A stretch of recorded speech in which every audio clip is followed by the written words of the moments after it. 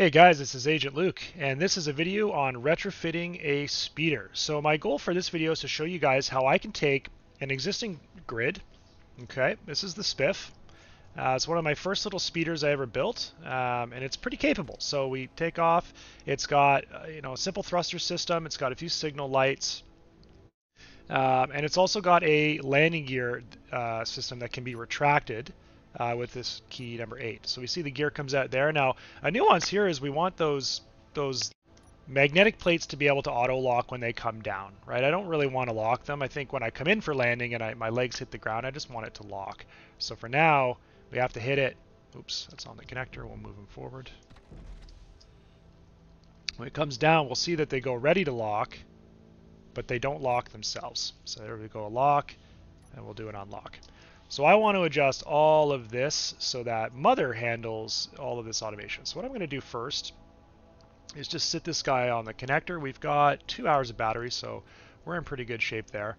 Let's take a quick look at what our automations currently look like. So we're going to undock real quickly so we have only our terminal. And it's just 2 timer blocks.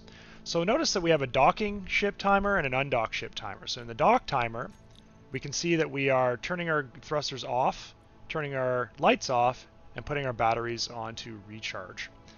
Okay. Similarly, on our undocked ship, you'd imagine the inverse. So we're going to turn our batteries to auto, we would turn our thrusters on, and we would turn our lights on. Now, we're going to do batteries in a different way because, in fact, there is a bug, I'll call it, that happens when your grid disconnects and loses power for an instant. The programmable block doesn't like this. For some reason, the event controller is able to get around this, but if a programmable block without power doesn't work, and that will throw an error with Mother. So let's just ensure that she always has power. Cool. So let's start with the dirty work. I'm going to get rid of my 2 event blocks. So there is one in there. We're going to get rid of him. And there is one in here. And in fact, I think I'm missing one. Okay, so we're all cleaned up. So let's talk about the docking procedure first. So like I mentioned, the first thing we want to probably do is make sure our batteries are always on. So let's do that in our cockpit, right? So we use our auto LCDs there. We'll just do the 3 lines as recommended. And so we can put all of our traditional configuration above that the three dash, right? So this is hooks for the cockpit, and we're going to use the on occupied hook, right? And all we're going to say is that we want to turn our batteries to auto when we occupy our cockpit. That's just to guarantee that we always have power in the instance that someone sits in the cockpit, and that gets around any issues with the connector. So we'll do that first. We will refresh Mother, and we probably will not see. We'll do a quick reboot of the newest version. And we're not going to see any major changes yet, but in fact, the cockpit does now turn our batteries on by default, which is a good thing. But most of the work that's going to need to happen is via our connector, right? So let's look at our connector now. And I'm going to undock for this so that we only have the one to work with. And we're going to go to custom data, and our connector itself will have hooks.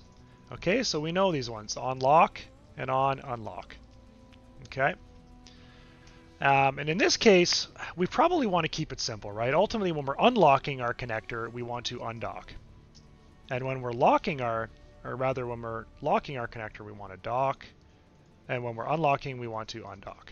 Okay, so we're going to call those commands, but we're going to define those inside of our programmable block custom data, and we're just going to call them from the connector. It centralizes our logic a bit better.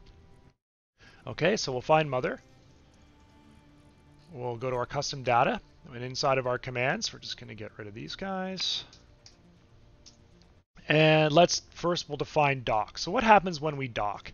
Well, we know that we want our lights to turn off, so we will go block off, and we're going to call it lights. And we also want to turn our thrusters off, so we're going to go block off thrusters.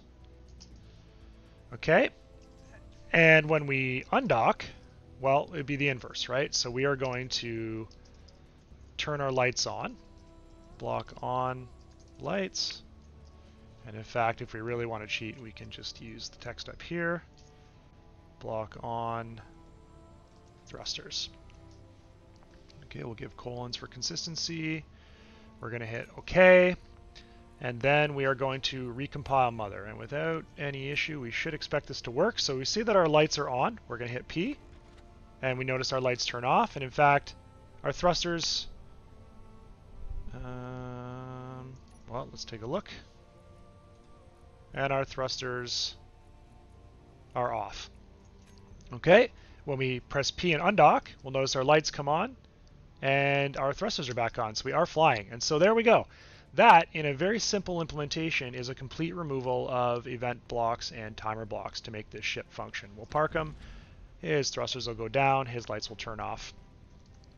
So that is the basics of the kind of undocking and docking procedure. Let's also look at my landing gear, because this is a unique one. Let's take off. We're going to back up a bit, and we're going to see how the landing gear works. So right now I have it connected to a piston system. So I got two pistons on the back connected to magnetic plates. Okay, now there's some nuances I want to address here. The first thing is we do not want auto lock to be on while our pistons are retracted. And that's really because those plates will connect with the side of the ship and it'll force it into a rotation with some phantom forces. So I don't want that. You'll also notice that when I descend, the plates will go to a ready to lock state, but they won't lock automatically. And of course, when I'm in a descent, I kind of just want the gear to lock when it becomes lockable. Ultimately, I don't really want to think about that problem. It should just do it automatically for me. So let's think about how we could do that with some automation, right? So let's go to Mother and let's define some more commands, right? So this one is going to be extend gear, and then the other one will be retract gear. Okay. So how does the extend gear work? Well, we definitely want to set our piston distance to maximum. Now, in a small grid, the maximum distance is 2 meters. So we're just going to say that. What we're going to do is we're going to wait for 1 second. Let's make it 2 seconds. And then what we're going to do is we are going to turn the auto locking of the gear on. And that is to say, after 2 seconds, the gear will be able to lock itself. It'll be far enough away from the hull of our ship that we don't expect it to lock to it. And quite similarly, right, when we retract our gear, we are going to bring our piston to 0. We can set our gear lock or our gear auto to false immediately. And we probably also want to, before we even retract our gear, we want to actually unlock our gear. So gear, unlock, I think they're just called plates, but let's confirm.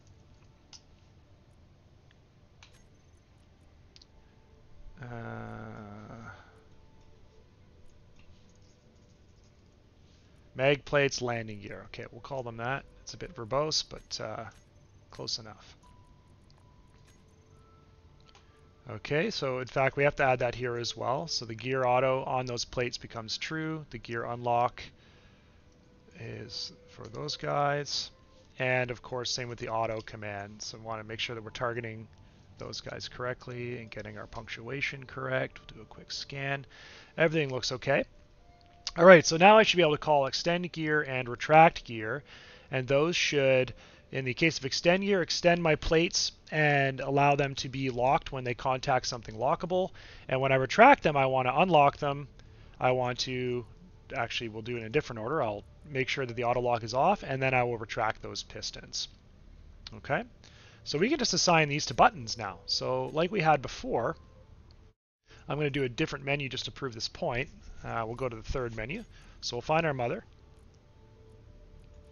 And our first command is going to be extend gear. I'm just going to call this gear down. And our second one will be retract gear. And this is going to be gear up. Okay. So we'll go to mother real quick. We'll hit a recompile. And let's try it. So gear up. Didn't work. Invalid command, piston distance. Ah, because we didn't target a piston. Of course, classic. So let's find the name of our pistons here. Pistons landing gear, sure.